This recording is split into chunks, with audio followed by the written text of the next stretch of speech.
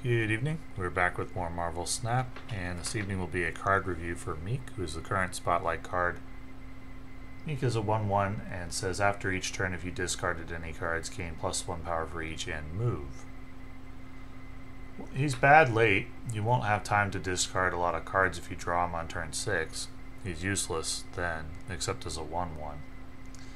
If you get him on turn 1, he can get quite large. He is still vulnerable to Killmonger and or Shang-Chi if he gets big enough. And you won't typically run Kyra in a discard deck, so no protection there. Does it improve discard? A little. Does it make discard into a metaforce? No. When we take a look at Miek's stats, one when played stat is 47.6%, one when drawn 47.58%. Win percentage when he's in the deck, 49%. All of these numbers are near the bottom compared to other Series 4 cards. He's terrible.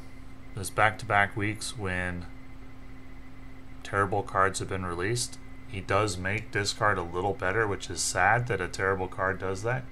Discard's just in a really rough spot post-America Chavez and Dracula nerfs. The Dracula thing was intended to be a buff too. There's more discard help coming. Maybe Miek features in a strong discard deck at some point. This week I spent 3 Spotlight keys. I got Phoenix Force Annihilus and then 1,000 tokens for a duplicate. I have 1 Spotlight key left. I'd be guaranteed to get Miek if I spent it. I'm not going to spend it.